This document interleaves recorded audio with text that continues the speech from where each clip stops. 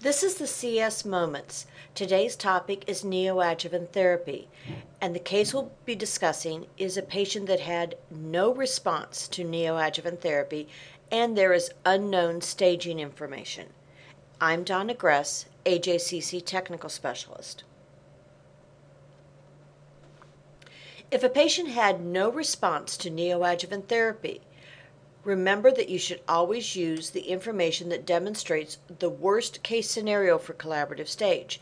So when a patient has no response, the worst scenario is after the treatment. Why pathologic? This equates to eval code 6. Eval code 6 is the why pathologic staging information being used, the surgical resection pathology report. This shows failure of the neoadjuvant therapy. No response to that therapy. Now, if you have unknown staging information, if the why pathologic information is unknown or not available in your medical record, you should record the why pathologic stage information as unknown, tumor size 999, extension 999, and lymph nodes 999.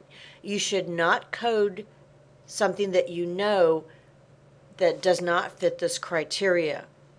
The proper information to collect is that this information is unknown because this is the worst scenario. It's a worse scenario than on the clinical workup prior to the treatment, the clinical stage. Now here's a scenario to help you better understand. A patient has a 4-centimeter mass in the left breast, infiltrating duct carcinoma, and the axilla is positive on exam with movable lymph nodes and a core biopsy that was positive.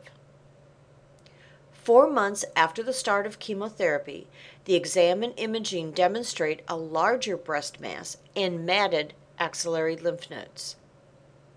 The patient then went on to have a resection at another facility, and the pathology report is unavailable.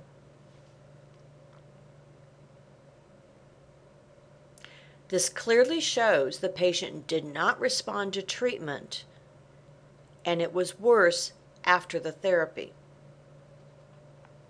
So for the staging, you should record the why pathologic information from the resection pathology report, even though it is unknown. Record the tumor size is unknown, the extension is unknown, and the lymph nodes as unknown. Use eval code 6 for the tumor size extension and for the lymph nodes. The distant metastasis is always recorded before the treatment. This information came from the Collaborative Stage Pre-Post Treatment Staging Specifications team, and it can also be found in the AJCC 7th edition Cancer Staging Manual in Chapter 1. If you have further questions, please submit them to the Collaborative Stage Forum. This is part of the Cancer Forum. This way everyone can benefit from the questions and the answers. It also allows us to track for educational purposes the types of questions that are coming in so that we can choose the best topics to present in future videos. Please check out our YouTube channel, the AJCC channel. We have more short videos on both AJCC and collaborative stage topics. They cover many important concepts. This has been brought to you by the Collaborative Stage Education and Training Team and the AJCC, the American Joint Committee on Cancer. Thank you.